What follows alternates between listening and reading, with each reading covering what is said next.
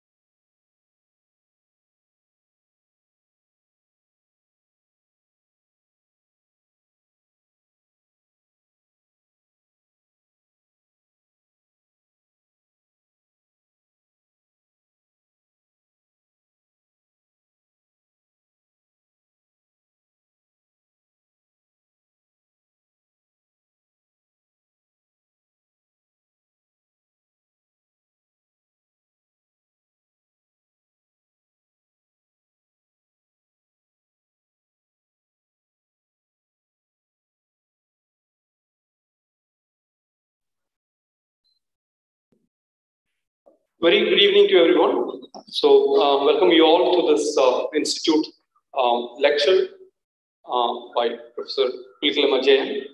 So, let me invite our director, Professor Jayan Murthy, to introduce the speaker.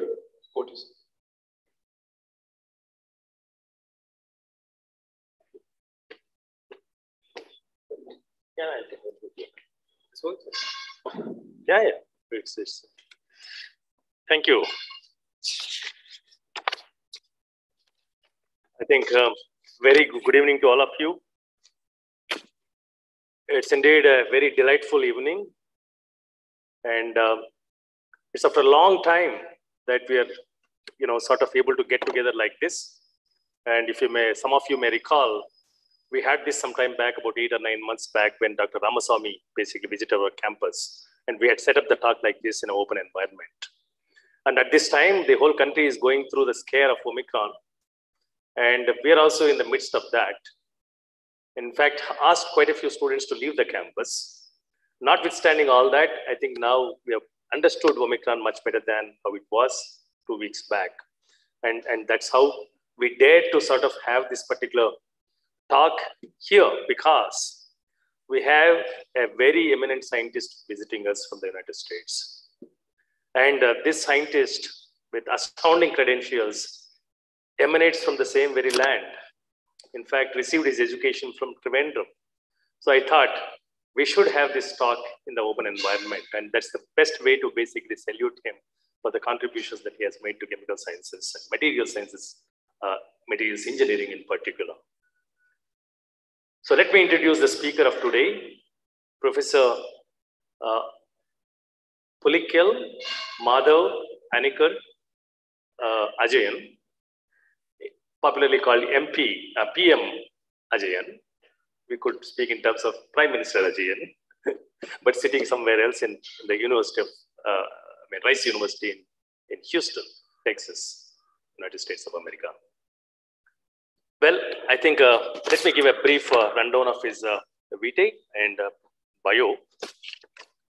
He hails from a coastal town called Kodungalur in Thrissur district of Kerala, and of course had primary education there. Came to Trivandrum for higher education.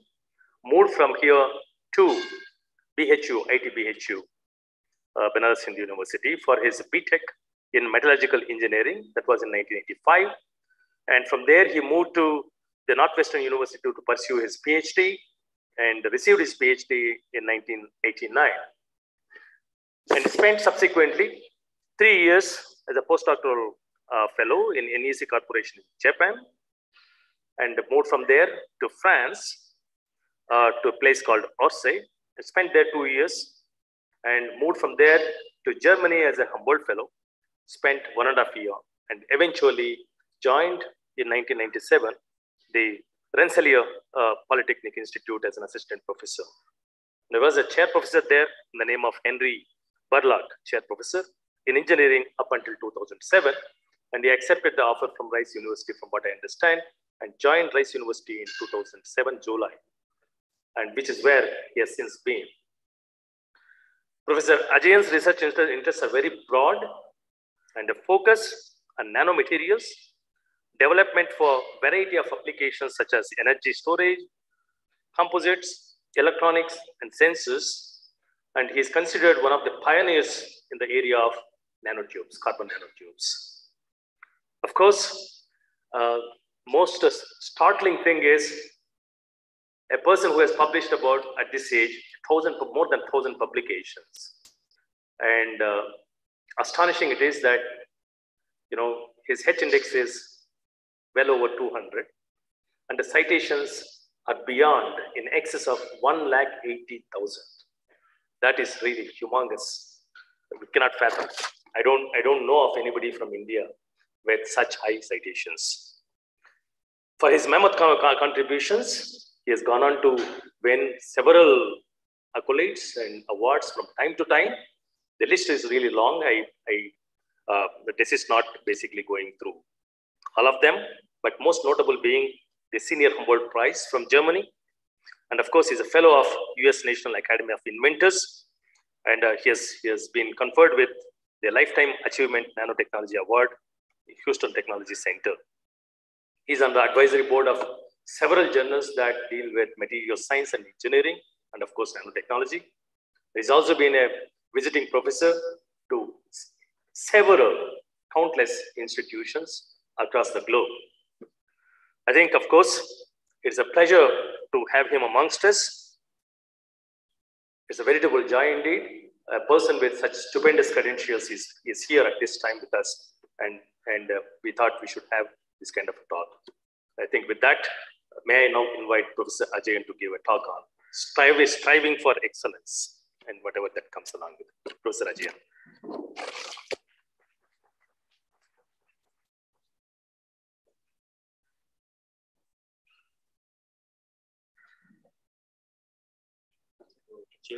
Changing the slides. Pointer you can. Yeah.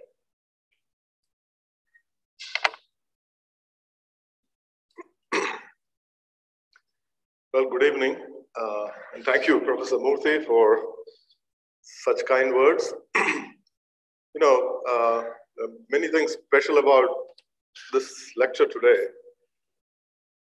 For example, I mean, I've never given a lecture to an audience sitting out in the open, facing the mountains in a beautiful weather like this. So that itself is wonderful.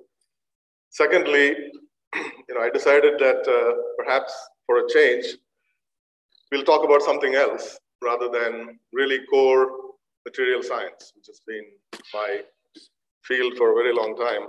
In fact, I have given a couple of lectures here already before the pandemic on materials and 2D materials particularly. So this is going to be slightly different. And the genesis of this is really when I was visiting a few IITs this year, some of the directors asked me to give, or at least talk to the students about what academic excellence is. And that kind of made me think a little bit. And you know, so this is really some kind of a personal journey into what I have done over the years, and what, as a department chair and as a senior professor, thinks about academic research and what excellence means. Of course, you know, excellence in research particularly is a very difficult thing to assess because, you know, you can talk about metrics these days very easily. As Professor Murthy said, you know, H-index and things like that. But that doesn't necessarily oftentimes count to the only criteria for excellence. You know, there has been Nobel Prize winners with just 10 papers, right? So, you know, excellence can come in various different ways, and breakthroughs are difficult to explain oftentimes. But it's a long-term sustainable effort that sometimes we consider excellence. And again, from a personal side, from a department side, from an institutional side, I think we all have in our mind some ideas of what excellence is. And you know, perhaps what I'm going to say or talk today is a few of my own impressions on what those points could be. And again, as you know, I come from a very old institution, at least from the US standards, Rice University, you know, 100 years old, 100 plus years old. We celebrated our 100 years a few years ago. And it's a very unique place, and in some sense reflects what ISER is here. A very small university in the US standards, only about 6,000 students, including undergraduates and graduates, you know, compared to places like in Ohio State, which is 50,000 students. So it's a really small private school. But even being so small, we are ranked, again, ranking is another criteria that we often look at, in the top 20 universities. We are, last few years, we've been ranked 16th in the country. So, you know, in that sense, you can see, you know, where the excellence is coming from, right? How people look at you. You know, most of the time, these are all essentially the grades given by your peers, right? And if US News and World Reports or some other ranking system tells you that you are really in the top 20, we take it in a good way. And, you know, and again, there are criteria. There are very specific ways of looking at these things. But we are proud to be in the top 20 for many years now, even being a small university. And later on in my presentation, I'll talk a little bit about our own department, which was created a few years ago. And even being so small, you can see how we have created an ecosystem where people can actually think loud and publish well and train excellent students. So those all constitute excellence in terms of academic research. Now, before I start talking about some of those points, let me also point out some of the key technologies that are changing the world. In fact, if you look at this pandemic, what has happened? It has been a terrible 2 years in many ways, in terms of students, for us, teachers who are doing Zoom all the time. But that being said, without the kind of technologies that we have developed over the last decade, this would have been really a much worse situation, right? And it's simply because of all these wonderful science advances and technologies that came out of it that we have been able to really continue our life as it used to be. Perhaps some changes, and that will be long-standing changes, but we have to give it to the people behind these technologies and scientists who really worked enormous hours to build what we have, and that has helped us enormously during this time. Whether it is mobile devices, the internets, and the amazing things that internet has shown us. And many of those things are coming, right? The robotics is just beginning to happen. Engineering in biology, genetic engineering is going to completely revolutionize society. So I think it's all the advances of technology that has not just changed the infrastructure and the gadgets that we use, but society itself, the behavioral aspects. We ourselves are changing because we live in a society that is really surrounded by these things. And foundational to many of those things are materials. In every technology that is listed in that slide, you can see the advent of materials at some level. Now, somebody said those who control materials control technology. And I think it's very true, right? Whether it is a silicon technology that has basically completely changed the computer industry, to perhaps the next level of sophistication, nanotechnology, to all the way to quantum materials and quantum technologies. All these are going to have huge impacts in our lives. And I think as scientists and engineers, we should be proud that we are in this profession. And, I was talking to Professor Murthy, and he was talking about the sense of belonging, sense of ownership, to the place that you're here. But I think, there should also be a sense of belonging and ownership to science per se. We are all practitioners of this field, and we all are connected in that, through that language. And I think it's extremely important for us to realize that we are in perhaps the best profession that anybody can offer. And again, this goes very much to the students who are trying to think of what their future is going to be. Just my advice is be in science. We continue to be practitioners of this amazing profession. So this is my group, again, a snapshot, taken maybe a few years ago before actually the pandemic. It's a cross-section of people from all over the world.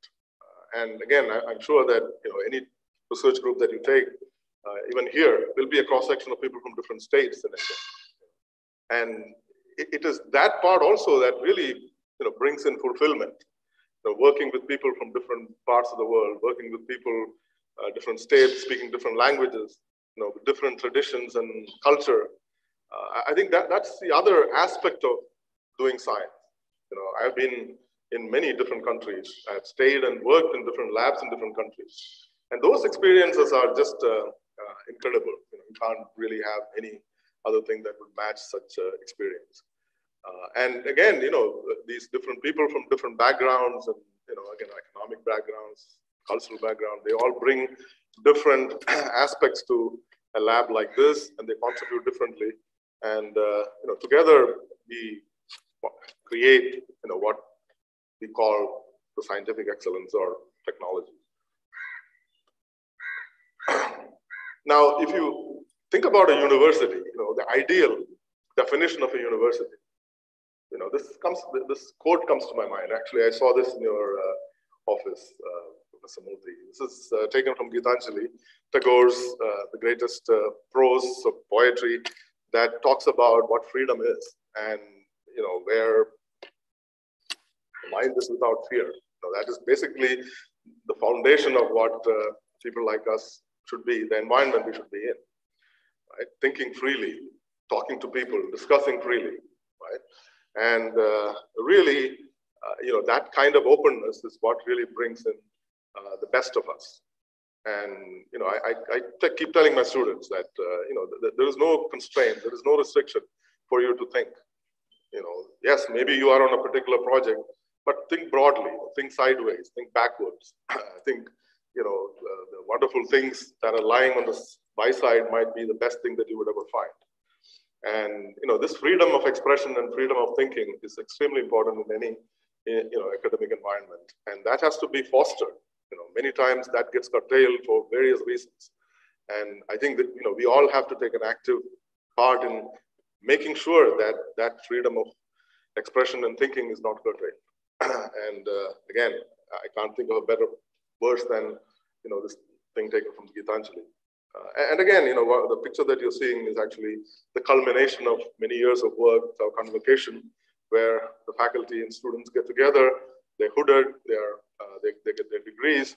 But the message that we always give is that, this few years that you have spent in this institution doing your PhD is perhaps the best of your life. And, this is not just a remembrance that you have worked hard, but also a remembrance that you have worked with other people. You have been mentored, you have been fostered. And there are many, many other aspects of education, not just the basic, training that you got in your core field that is going to go with you. So I think that, that beauty in this togetherness and, collaborative atmosphere that you've gone through is going to be your strength throughout your career. So in terms of, institutions and universities, we have to foster that the togetherness, that belonging. I think that's a very nice word that really has to be in your mind. We all belong to a place, and we have to really show our best so that the institution will foster into an excellent criteria. Now, of course, you can define, as I said, excellence in many ways. One way to look at it is going back to some wonderful discoveries and breakthroughs that has happened in science, and look at the genesis of that, right? How wonderful technologies or scientific discoveries have emerged in our lifetime. So these are some of the points that I thought about. Many of these, especially if you look at research, comes from some kind of a seed or an ideation process, or some seminal ideas that come to our mind, right? And that is the beginning. That's the nucleation. In material science, we always talk about nucleation and growth, right? And nucleation is an interesting, domain, because when there is a phase transformation, nucleation doesn't always occur spontaneously. The nucleus has to grow to a certain size so that it becomes stable. So, again, that's a thermodynamic version of it. Right? Now, of course, kinetic things could be different, but nevertheless, what I'm trying to say is that there has to be, some ideas that germinate in our mind, and that grows, and develops to a particular point. And of course, in order to sustain this nucleation of ideas, there has to be motivation. One of the things that people sometimes ask me when I'm visiting places is, how do you motivate your students? It's a really difficult problem. Right? It's probably the most difficult thing that I face. Now, how do you constantly, for example, somebody who's doing a PhD, his or her PhD, over a period of several years, how do you keep motivating them? What is it that you can give in a constant basis to motivate and make them excited, keep them excited? Right? Of course, there are few people, very few, in my opinion, who are inherently motivated, but you don't see them that often. Right? So it has to be the mentor or somebody who is surrounding them to motivate them. So again, we'll come back to that, but at the end of the day, without motivation, some of these ideas would not be pursued. And then, if the right conditions arise for this ideation process, and then continue to motivate for a sustainable period of time, breakthroughs can happen, significant, suddenly, the eureka moment can happen. Many of us have seen that. At least I have seen a couple of times in my lifetime. Suddenly you see something that you say, wow, I never expected to see this. Right? It could be that, or it could be, in a systematic way, people can also make significant discoveries that might promote a field, that might change a particular area. So I think that breakthrough moment is also important, and breakthrough discoveries, of course, happen. But then, it's not always the first observation that gets cemented into something that is sustainable. There has to be a validation period. There's been many ideas that suddenly somebody found something in an experiment, and it never really was validated. I think that validation experimentation period is very, very important, right? And there are many, many examples of that. Cold fusion. There's so many things that people have looked and seen and even published, but never really sustained. So I think it has to go through this, critical experimentation and validation period. And then there is a piece that involves dissemination. Essentially, once it is verified and once it is validated, you tell the people that this is what is really the result of all the work, and it has validity. Right?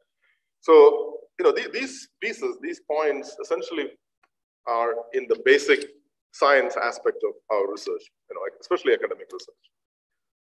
And then there is another phase altogether that's completely different, and that is taking some of these ideas and bringing it to practice.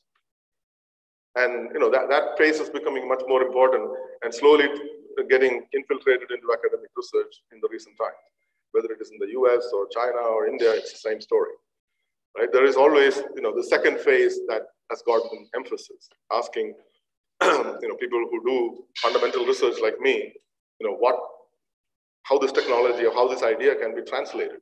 I think it's very important. And again, we all have changed our way of thinking to some extent to accept that this phase is important. And that's again a more complicated problem, and I'll mention a few things later on.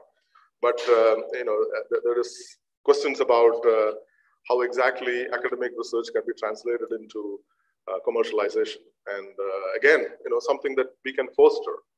There has been many examples on how you could work with people in your institution with different kind of interest to bring some of these ideas into the marketplace. Now, particularly, this idea of excellence in basic research is interesting because it's also partly to do with the environment and resource allocation and a lot of other things. So on the left, you're seeing an interesting chart. This is taken from Nature, and it was published a few years ago. And they were looking at, their best papers or, highly cited papers in the past decade, and have kind of divided into various different decades. And the idea was to kind of show how this, publications in Nature, again, this is not the only criteria that you could look at, but Nature being one of the highly, recognized journals, it's a good metric to look at. So if you look at these different decades, you can see which countries have done very well and how it has changed. And to a large extent, you can actually see the correlation on how the ecosystem has developed, how resource allocation has happened in these countries. So very interestingly, if you look at the 1950s, India features as a block in that chart, right, in that map. Maybe partly because that time there were several people who were trained in certain UK and other places, came back and continued research, but I don't know exact the details of how that happened. But certainly India had a lot of basic science papers published in journals like Nature in the 1950s, and it changed. And the domination of Europe kind of gave way to the domination of US because of a lot of migration, a lot of resources that is being put into research, and the acceptance that basic research is really what is needed for our country. So you can see clearly the change that is happening. And then slowly Japan comes into the picture. Again, with the wealth creation, there was also resources available for basic research. And then you can see small changes here and there, Germany coming into the picture. And then in the 2000, you can see US grossly dominates that chart. But then slowly the emergence of China as a power coming. So again, you can correlate. You can actually go back and see, how did this happen? How do these things happen? And it happens because of long-term vision and a lot of resources that are being put, to really build an infrastructure, an ecosystem that ultimately creates, outcomes. So very, very interesting. Again, I emphasize that nature and this particular chart is not, a foolproof consideration, but certainly it gives you an idea of what, how things change with time. Now, this transition from basic research to commercialization is also an interesting one. I'm sure that many of the students sitting here perhaps would have thought, maybe one day I will build a company based on an idea that I have. And this happens now very commonly in institutions in India as well, in the US quite well. But what is interesting is to look at what is called this value of depth proposition. So between these two phases that I described, the fundamental research phase and the transition to commercialization, what happens is the time period in which these phases can be sustained. Again, sustaining means having enough resources to continue that phase. So, some new discoveries happen, some wonderful ideas come up, and it's validated and it's published or disseminated. And there has to be enough support to sustain that for a certain period of time. And then the other phase, which is kind of disconnected from this, is the entrepreneurs or the venture capitalists or the people interested in taking this into the practice starts to put in resources and start to pick up an idea and build it. But they have to kind of be congruent, or they have to be contiguous. Otherwise, you have this really danger of falling into this valley where the ideas kind of disappear. Right? Ideas kind of fall into the ditch, and it doesn't really, it's not easy to pick it up again. So many times we, call it this value of depth, which is this discontinuity in the two phases. One with basic research and validation, and the other being, having resources to kind of commercialize. But there are several instances where things have gone very well, and you can see many products now in the market that relates to picking up ideas from the discovery phase and building products. Now, again, my field has been nanotechnology, and I'm going to say a few things about the early experience that I have had, particularly in the area of carbon-based nanomaterials. Again, it's really coming to a point where you can manipulate matter at the atomic scale. Now people have shifted from nanotechnology slowly to quantum technology, quantum materials. End of the day, it's all about how you can control materials, by atom. And if that happens, then there is an enormous potential of really creating ultimately flexible materials. And again, my career started when I started to do PhD. When I went to the US and did my PhD, and it was in the late 80s and ended in 90s. Those days, even the terminology nano was not very much used. Right? So my PhD was on nanoparticles, but we called it small particles because, again, the nano came in the 90s with, again, a huge amount of investment from US and other countries. And that became kind of a broadly accepted terminology. And again, essentially, the idea that we generated during my PhD was that particles, when they become very, very small, clusters and so on, are not intrinsically stable structurally. And they can actually change their phases quite rapidly, depending on the energy that is available to the system. So we even called it, coined a term called quasi-melting. It's not really melting, but very rapid phase transitions between different phases that small particles can exist in. And there's been, again, a lot of work based on this idea that very, very small clusters and particles are not intrinsically structurally stable, and huge impact in areas like catalysis. Now, of course, in terms of this connect between basic science in nanotechnology, which was mostly related to understanding the correlation between structure and properties, and the actual practice, a lot of things have happened, right? And again, in that context, I want to mention this whole thing about top-down versus bottom-up technologies. And top-down technology is what we are very familiar with, things like microelectronics, which has done an amazing job of going down to dimensions that are really very small in the nanoscale. And today, if you look at many of the semiconductor devices, they are working in the range of less than 10 nanometers. So the next devices that you will find in your computers will certainly have the 7 nanometer node, but even maybe further, 4 nanometer they're looking at. So just to push the limit of top-down technologies, the present day technology has done an amazing job.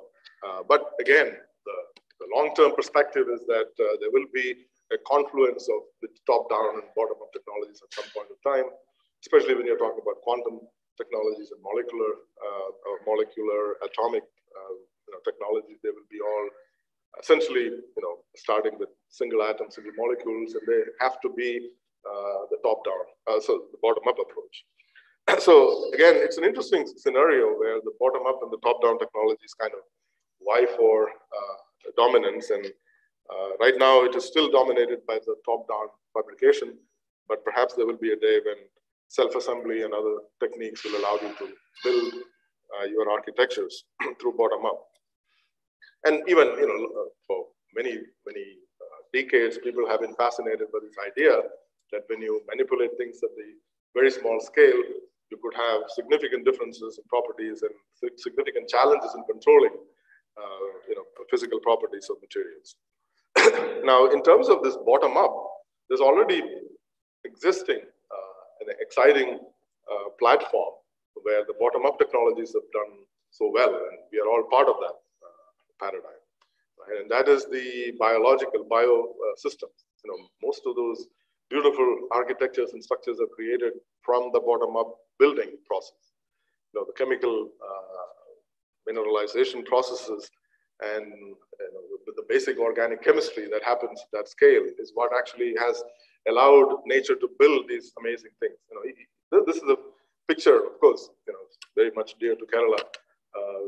I always show, because this is really the quintessential nano engineering in full force. Some material, calcium carbonate, which is a super brittle material, taking that almost 99%, of this is calcium carbonate, and packaging it into this nano-engineered structure, essentially made it a super tough material. Right? And this is something that we would love to emulate, from a mechanical engineering point of view, but it's difficult because it's done through this bottom-up manufacturing approach. Essentially, nanoplatelets of calcium carbonate sandwiched between protein molecules gives this high tough mechanical behavior because of the super deflection of cracks that goes through this structure. So, I mean, again, there is already, what I'm trying to say is that existing in nature, this example of this amazing bottom-up nano engineering. And that's what I was kind of mentioning, that there will be at some point this confluence of the two different approaches in building materials. And again, there has been many surveys and reports and so on in literature. This was actually a survey or a worldwide study that we did at the behest of NSF, National Science Foundation in India, in the US. And I was leading that study, trying to see where the whole nanotechnology is going, how it has been implemented, and what is the typical outcomes in the last decade or two. And the kind of the understanding, or at least the acceptance, is that we have moved away or moved from the basic understanding of nanomaterials and the structure property correlation to more of a system integration level. And hopefully the next decade will be the divergence of these technologies into many practical technologies that we'll be using. Already, as I said, the semiconductor industry has gone to the less than 10 nanometer node, and this is going to happen in many other technologies with nano introduction or the emergence of nano into many of the technologies. Now let me come to an area that personally was involved from the beginning, and that is carbon nanotubes. And again, Professor Murthy mentioned about that.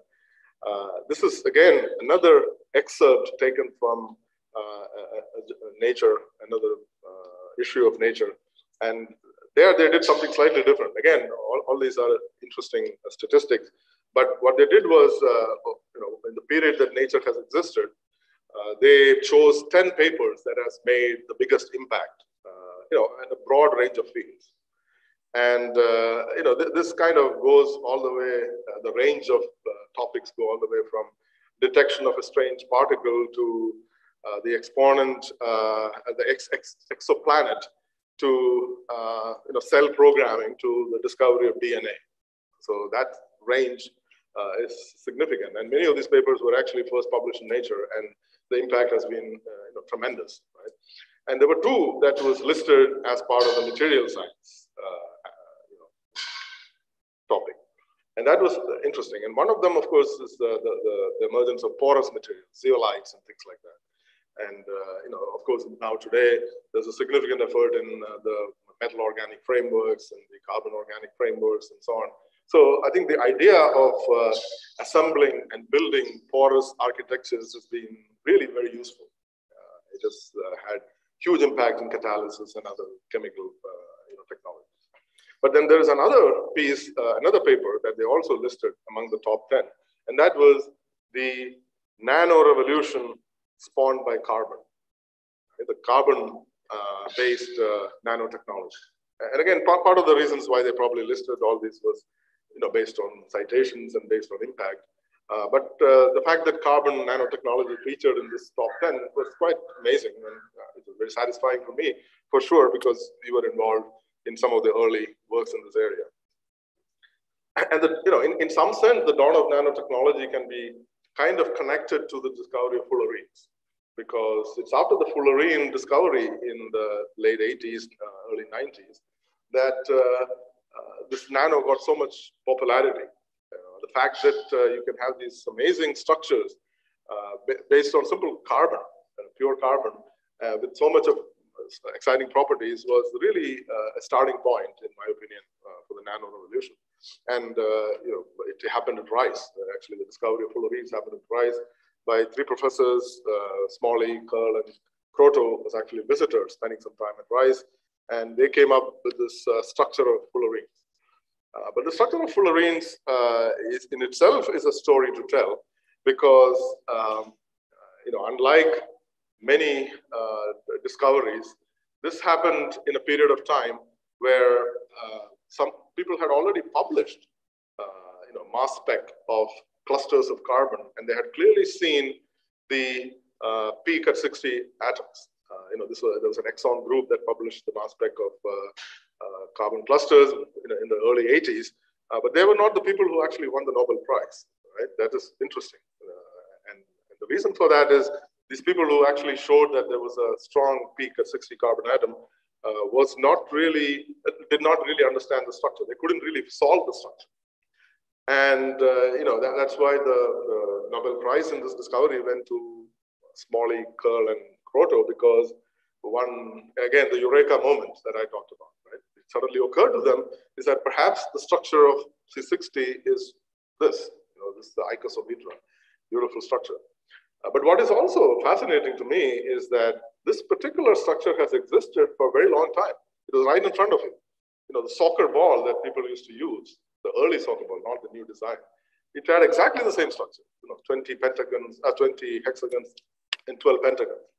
And there were many, many architectures that also had this specific structure of the fullerene.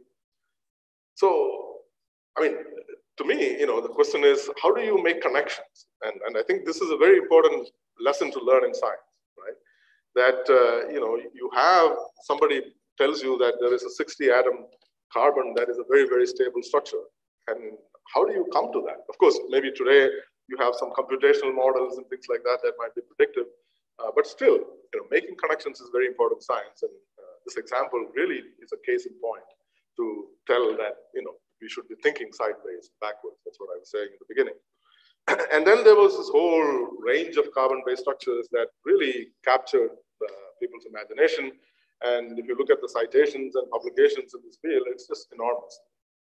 I was so fortunate enough to be at NEC Corporation when the carbon nanotube discovery happened. But then later on, the graphene discovery happened, yet another Nobel Prize in Physics. Again, these simple structures, three of them really dominated our research for quite a long time, at least during my lifetime. And even this particular situation is quite interesting because, in a normal sense, graphene is a very easy structure to imagine if you know what graphite is. Graphite is known to most of the people, right? Because graphene is just a layer of graphite. But then if you look at the sequence of discoveries, it was fullerenes, which is probably the most complicated structure that one would imagine, happened first, and then came nanotube, and then came graphene. Again, it again tells you that discoveries doesn't really follow any particular sequence. It's just many times it happens serendipitously, and many times it happens from creative outcomes of certain coincidences. But in any case, it's a very interesting story. And yet another interesting story about this is these C60 and related molecules are called fullerenes. Again, a very random thing that happened, right? It's based on the name Buckminster Fuller. And he had nothing to do with the discovery of fullerenes, but his name is dragged in and it stayed forever, right? He was actually an architect who was building these beautiful symmetric architectural buildings. They called the geodesic domes. And they were essentially this symmetry of the fullerene. And because there was this relation between the structure of the C60 and the Buckminster fullerene domes, his name got dragged in and it started to be called as fullerenes. Again, lucky chap, but I mean, that's the way, serendipity works. And again, it's a point to think about. And then there was very, very many exciting, research that was happening in the early 90s. The nanotube I already mentioned. The first observation of nanotubes were done by Sumio Ijima. He was actually not even looking for a nanotube. He was actually looking to see what kind of microscopic images you can get from the soot that generates C60. And, he found these needles and then looked a little bit more carefully and figured out that these structures have these layers of carbon in a cylindrical form, and they are chiral. There's chirality associated with it. So that was kind of an interesting observation, but then it became really a fascinating observation because right after that observation, some theorists suggested that this slight chirality that you can bring into this graphene structure in a cylindrical shape and the small dimension gives it significant differences in the electronic structure. So you can have a semiconducting and metallic nanotube depending on the chirality of this nanotube. So once again, a small tweak in the structure at nano dimension changes significant electronic properties, and that became really a concept that was never shown before, and it was adopted by many people, and nanotubes became kind of famous. And then there were many other papers back to back. We, right after the discovery of nanotubes, this was a paper by Sumio Ijima and myself, I was actually a postdoc working in his lab, suggested that there could be even single layer nanotubes. Although we did not have a large scale production, it was just a kind of a suggestion that there could be tubes that are as small as a single layer. And then there were subsequent papers from other groups, NEC and others, that showed that you can actually mass produce single wall nanotubes in large quantities. And we ourselves, Professor Thomas Epperson and myself in the NEC labs also showed that you can do arc discharge method to mass produce carbon nanotubes. So, there was always, going back to this ideation, seminal ideas that arise, observation, and then validation. It was all going through in the early 90s on carbon nanostructures. And the significant results that came out and the fact that people were able to mass produce. Even the fullerene, the carbon 60, for a long time, people didn't really believe it. I was talking about this validation time. This experimental validation is very important because many of these discoveries, sometimes it's so out of the world that you may have a hard time believing. Another example is quasi-crystals. When the quasi-crystals came out, people did not believe because the 5-fold symmetry was not really, thermodynamically appropriate for bulk materials. It took so long for Shatman to really, pursue the scientific community to understand that this isn't possible. I think even Linus Pauling was writing against him in terms of the, the impossibility of this 5-fold symmetry in solid materials. And ultimately, it won the Nobel Prize, right? So I think, sometimes out-of-the-world discoveries are hard to believe. And similarly, the fullerenes was also the case. The first few years, people were looking at it with, very difficult to believe. And then the Krashmer and Huffman came out and said that you can actually dissolve in organic solvents. And then that was the beginning of the mass production of C60. And that was really the end of that chapter. So I think, all these structures, all these discoveries has certain incubation period. And many times they actually, survive the skeptics and ultimately win out. And then there was also papers in terms of the manipulation of these nanostructures. We were the first to kind of show that you can not only look at nanotubes, but also look at the nanotube as a reservoir where you can fill materials inside. So you can create nanocomposites. Again, this was a very serendipitous experiment. I was in fact trying to look at some metal deposited on nanotubes and looking at the electron microscope. And to get a better contrast, we actually annealed the material at a higher temperature, and the metal that we had on top melted and entered the nanotube, and it was observed in the microscope. So again, many of these experiments that you see as seminal discoveries were not really intended to be those, right? So they were all, many cases, serendipitous. And there were multiple papers that showed fascinating things. And again, this is kind of going through my career in terms of publishing things and showing that they could be really pushing the limits. Actually, this is a thing in the Guinness Book of World Record, another Guinness Book of World Record. So again, people, once you have new materials and new structures, you start to really build a story behind it. And there are lots of possibilities that you can look at. But even then, going to the second phase that we talked about, right? You have a material, a new material, a new discovery. How do you really create something that is useful, right? How do you really transition that into a product or something like that? And during the high days of nanotubes, Richard Smalley was fascinated by this. He actually, after the fullerenes, towards the end of his life, he was mostly working on nanotubes. And he had these amazing ideas that you could use nanotubes for all kinds of stuff. And he would say things like, I want to create a long fishing rod with nanotubes and go fishing. It will be the strongest fiber that you can ever find. But then it's not that simple, this translation. And that's why this, I mentioned also about this value of depth and things like that. So it takes a long time, in many cases, for the basic ideas to transition into something practical. And it's only recently, after almost 3 decades, that now people can spin nanotubes into continuous fibers and use them in many different applications.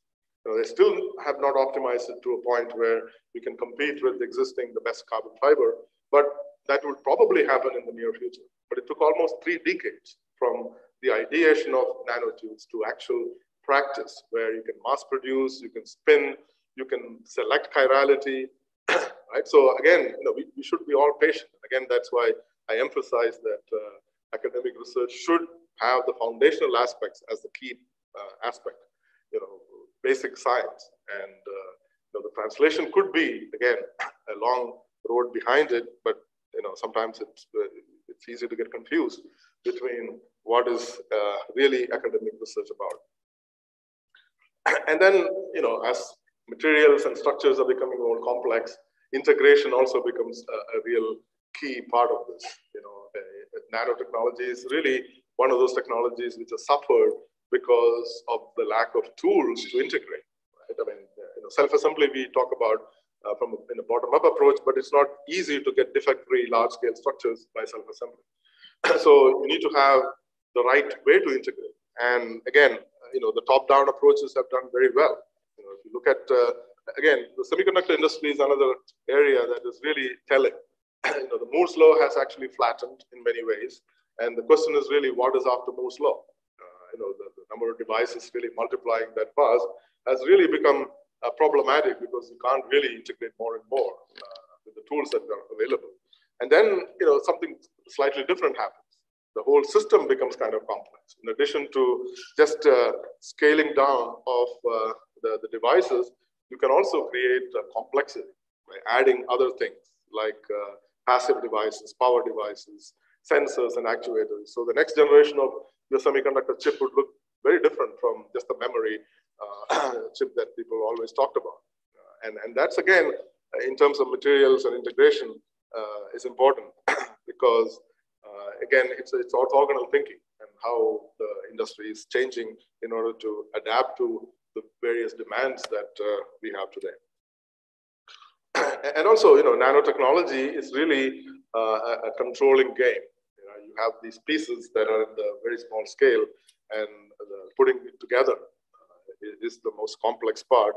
And we have now, in the past many decades, looked at various building blocks that are nano structures, whether it is single wall nanotube, or whether it is a fullerene molecule, whether it is nanoparticles, or 2D materials. And 2D materials is something that emerged from the graphene field, and we have been doing quite a lot of work.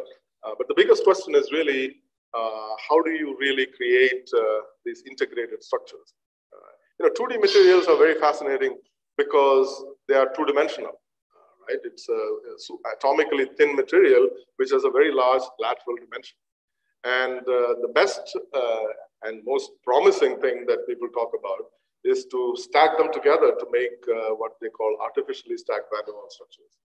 And even that becomes very fascinating because what people have found recently is that by having a slight twist in the rotational angle between the layers, you can have some fascinating emergent properties. So, I'm sure that whoever is working on 2D materials have heard of this twisted bilayer that undergoes superconducting transition and so on. So correlated structures where close interaction at the nanoscale between two layers can create emerging properties. Right? So the engineering, the whole paradigm of engineering has changed. Right? Engineering at the nanoscale is very different from the traditional engineering paradigms that we talk about. Right? Because we talk about things like self-assembly, we talk about things like twisting layers. Right? That's not traditional way of thinking about engineering. Engineers think big scale, and they build things with hinges and welding and stuff like that. The whole concept has changed, and that's really fascinating. And somebody said, instead of MBE, it's molecular beaker epitaxy. Right? So the self-assembly approach is different from the vapor phase deposition. How much time do I have actually? Maybe 10 more minutes. And again, I think there are some real big challenges that, in addition to the opportunities, some of them I've already mentioned. The challenges are also plenty. We have been thinking about this for a long time. How do I really create larger scale structures from these small building blocks? How do I connect structures? We've been playing around with graphene and nanotubes for quite a long time. How do I build a three-dimensional, controlled porosity structure from these building blocks if I have to do it bottom up? It's extremely difficult, but if you achieve it to some extent, this is an example of a graphene foam where the graphene structures have been interconnected using some covalent chemistry. You get some amazing material properties. So this particular graphene foam that has been interconnected covalently shows extreme range of thermoelasticity. So as a material that can be highly flexible and elastic at about 1,000 degrees, and the same material is flexible and elastic at cryogenic temperatures. And again, it's because of the nanoscale dimensions of the building blocks and how you can engineer. Now, I already mentioned, showed you this, the shell structure, right? It's a precise nanoscale engineering that brings in value to that structure, not the intrinsic material, right? So again, this nano engineering aspect is now becoming quite fascinating. And then there is a totally new technology that has come into the picture, which kind of conforms to the bottom-up building, and that is additive manufacturing, right? 3D printing. I mean, there is no better technology for bottom-up building things, layer by layer, than 3D printing. Right? Unfortunately, we still don't have the precision or the resolution at the nanoscale, but that's probably going to come very soon. But in terms of scale, 3D printing is amazing, right? You can actually print buildings. There are already, buildings for sale in Austin, Texas, that are completely 3D printed. So, and this is really essentially utilizing, the software that you have, the CAD programs you have, and putting down material wherever you want and building it up layer by layer. Right? And there are also many instances where you can go to very small dimensions. This is a recent paper that we published in Nature Materials on 3D printing of glass. So today, I think in terms of the material and the dimensions that you can print, you can have a very broad range.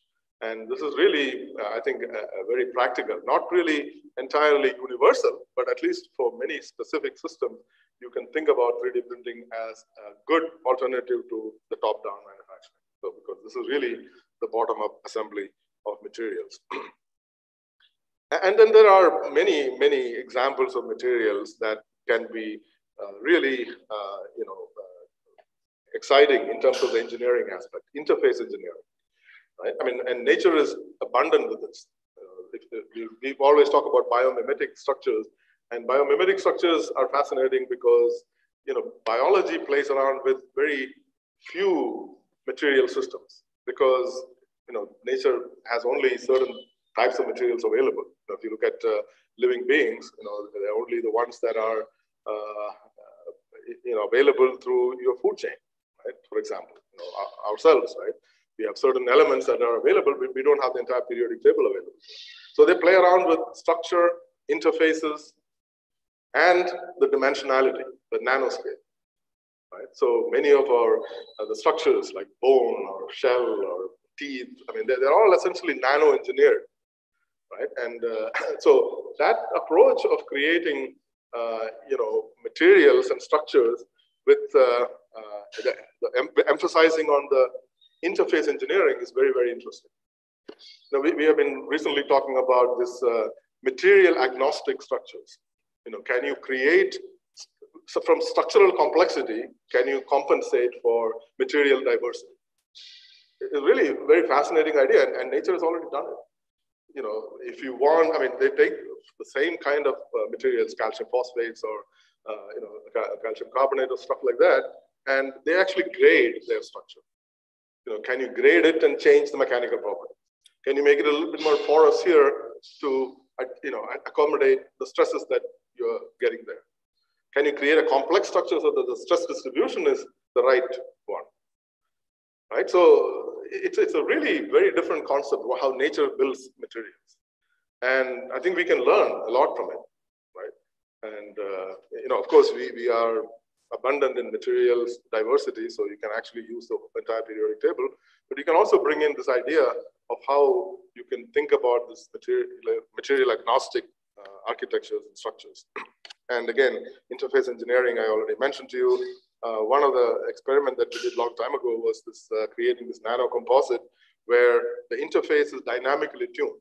So during loading, the interface keeps changing and actually material stiffens with time. So again, in nature, you can see many examples of materials that are self-stiffening, self-cleaning, right? Self-strengthening. So those are real motivation for engineers and scientists like us, especially for materials people, to think about how, what are the new paradigms that you can bring. And 3D printing is one of those paradigms. You can create complexity. From top-down approach, it's very difficult to create complexity. Right? So these tools that are constantly emerging can be useful for these really new type of architectures. And I just want to mention a few things more. Facilities and infrastructure is very important to have excellent ecosystem. And today's world, if you really want to work on nanomaterials, you need to have the tools to do nano characterization and things like that. Microscopes that are extremely expensive, like this particular one costs about $5 million, but if it is a central facility, it can be extremely valuable. And then you can create images that tells you the position of every atom, not only the position, but also the composition of every atom that is in your structure, right? So this is an image of a 2D alloy which contains 4 components, and I can tell the position of every component in the system, you know, and this is a molybdenum dichalcogenide system, but you can even tell whether an atom is sitting on the top or the bottom of the layer from contrast that you get and the digitalization, and then using things like machine learning. So that's the other thing that has come into picture. You know, the computational part has become very strong. Machine learning and things like that can be used to optimize these. So when you think about, you know, doing research at any setting, particularly the academic setting, you know, I think we need to think about all these aspects, and you have to be active in a collaborative environment. Right? Experimentalists cannot just do experiments. They have to work with theorists to understand what is going on, right? Or maybe work with other people who can do. You know, for example, we are mostly making materials, but we are able to work with people who are making devices so that you can make the best device in the world and experiment with that. And the characterization as well, as you see, is important. And I'll skip a couple of these things, just about 2D materials. And I'll just show you one more example of these experiments, you know, through the many years that I have been in this business. And this was a really fascinating experiment. And this was done when I was a postdoc at Max Planck Institute in Stuttgart. And again, you know, kind of serendipity. You know, we were playing around. We were imaging carbon materials in a very high voltage microscope. So about, 1,000 volt, 1 million electron volt microscope. And we were looking at radiation damage.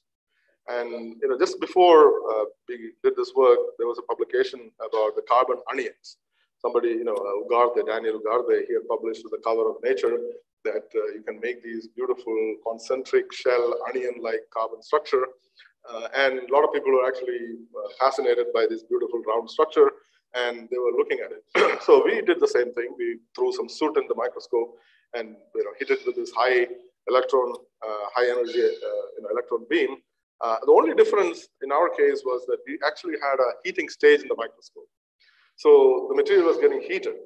And, you know, graphitization is an interesting problem. At certain temperature, the material, you know, the defects really become very mobile, and the material stays crystalline, even if it is being irradiated. So what happened was that during this joint irradiation heating scheme, the material that we created, this onion-like structure, did not look as disordered as the onions that people were making. There was one difference also, and that was even more striking. If you look at that image, there is a compression of the interlayer spacing from the outside to the inside continuously. And in fact, the inner part is so compressed that if you compare the stress that is needed to compress graphite, it is about 100 gigapascals. Right? In order to compress the 3.4 angstrom separation between graphite layers to about 2.5 that you see here, you need 100 gigapascal if you do it externally under pressure. So that is really crazy that the material is self-organized and in a very, very strange fashion. And obviously, if a material is getting compressed, carbon is getting compressed to that level, what would be the result of that? Well, the resulting thing is that at some point, there is a phase transformation that occurs, and the inner core that is very compressed becomes, you know, undergoes phase transition and becomes diamond. And in fact, it's even more fascinating. I don't have the time to tell the whole story. If you continue to irradiate a diamond graphite interface, the diamond gets stabilized, and I can essentially make this whole particle into a diamond particle. So again, you know, you're observing certain things. I was not really telling this for showing this particular experimental result, but when you are carrying out an experiment, there are 10 other things that might be interesting as well. Right? So, you know, again, going back to this Gitanjali quote, right? Keep an open mind. You know, I think that's very, very important for students. As you're doing experiment, think sideways. I mean, I think that there are many things happening, and if you are trained and if you are ready to look at these things in a broad sense, you can really get to some fascinating eureka moments that I mentioned several times. I also wanted to just show that there are technologies that take time to evolve and become practical. I mean, the battery technologies that we have been now totally involved in. I think everybody promises that 50% of the vehicles will be EV, electric vehicles by 2030 or whatever, right? And if you think about it, the whole thing started in the 70s. Stanley Whittingham was the first person to show that there was actually a potential of a metal battery. And then the evolution of the technology, the discoveries of cathodes and anodes, and then the commercialization by Sony in the 90s. Even it took a long time after the early commercialization to actually make it in this divergent technology that you see today, right? So it took almost 30 plus years for it to be practical technology. And this is what we should all be thinking about, right? Our discoveries are foundational. What we do in our lab and what ideas that we generate and the discoveries that we make are foundational. It could take 20, 30, 50 years for it to be in practice. So, I'm not really saying that we shouldn't try constantly to kind of bring some of the ideas into the practice, but in many cases, more important examples, patience is really important. So that's just battery stuff. So I'm going to kind of summarize the basic things that I talked about in different aspects and different directions. So to me, the ecosystem of excellence, particularly for academic research, is like a tetrahedron. I mean, again, maybe there are other points and the polyhedron could grow in dimensions, but this kind of captures a lot of the different things that we talked about. And the tetrahedron has 6 edges, 4 corners, and 4 facets. And the 6 edges to me are the points that I mentioned at the beginning. The ideation and knowledge that starts, and they're all interconnected, right? The innovation or the motivation, the creativity or thinking out of the box, the training, of course, we have to be ready, and the translation and societal impact that comes as the second phase of that, the whole process. And then, the facets could be the collaborations and the interdisciplinarity or interdisciplinary approaches, visibility and resource generation. They're all as important, because if you lack any one of those, you can see that the whole pyramid kind of collapses, right? I mean, particularly things like visibility. We do a lot of, constant, striving in the US to make ourselves visible.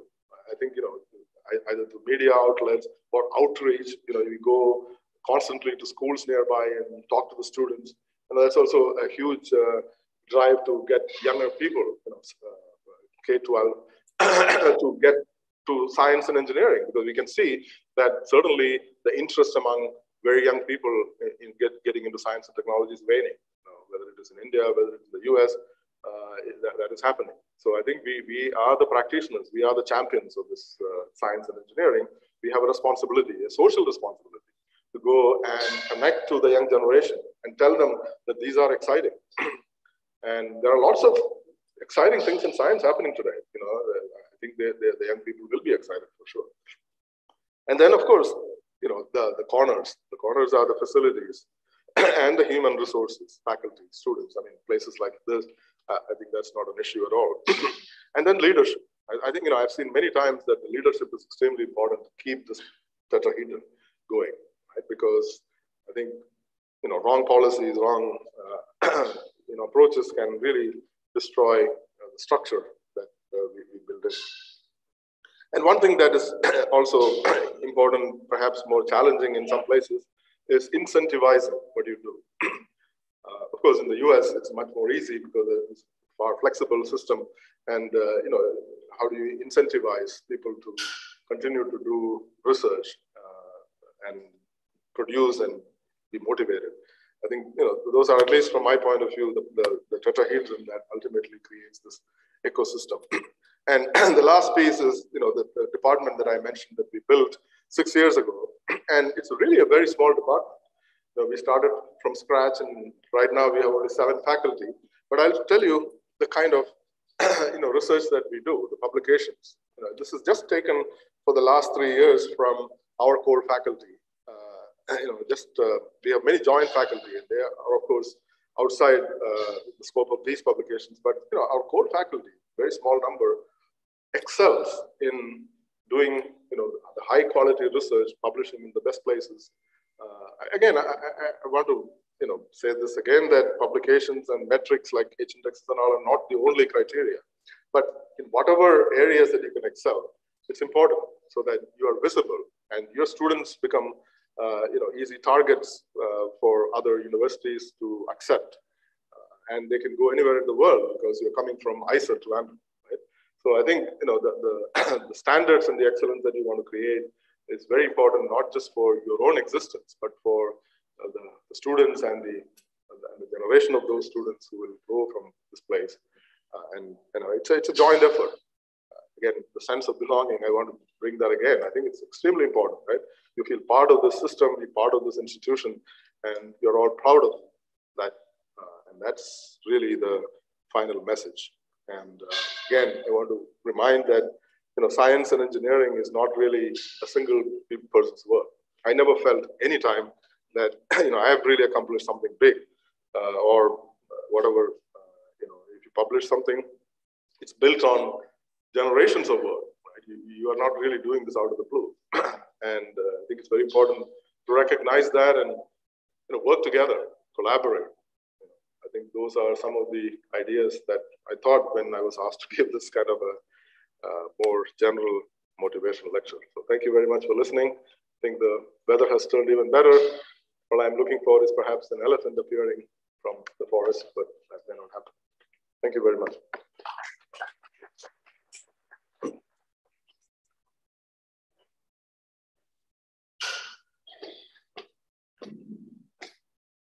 Yeah, I think that's okay. I think it's a much needed, very motivational and enlightening talk by Professor Ajayan. I think I was going to summarize, but then he put up a slide which pretty much summarizes everything that he talked about, right? Starting from ideation to, is it okay? Am I audible? I guess I'm audible. Starting from ideation to, well, motivation and then taking it forward. Eventually looking at translation, which is really, an arduous task. And from what he said, taking his own area, showing the progression. I think translations to the benefit of the society can be really decades. But I think science is exciting at the end of the day. I think he, the passion with which he has, carried on his researches was amply evident from his presentations. And of course, a take-home message is that the simple materials that we witness everywhere, right, we don't worry about it. The shell that he talked about, if you think about it, how simple atoms, when they get together, get into structures that become superstructures with astounding properties, is something really amazing. That's what science is. There's no question. I think it was a fabulous talk and very enlightening talk. We are going through the midst of pandemic, but nothing like getting together for science, which is always exciting. Please join me in thanking Professor Ajayan for a wonderful talk. Thank you very much. Well, I think it's my pleasant duty in appreciation of wonderful talk to give away a small souvenir from our research.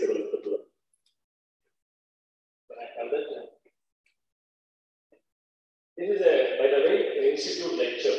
So I think it's a proud privilege for us to have our institute logo with the black. And also, we also have another small souvenir from Kerala, and when I come there, I would like to see that. Right? Yeah, I think this is nice.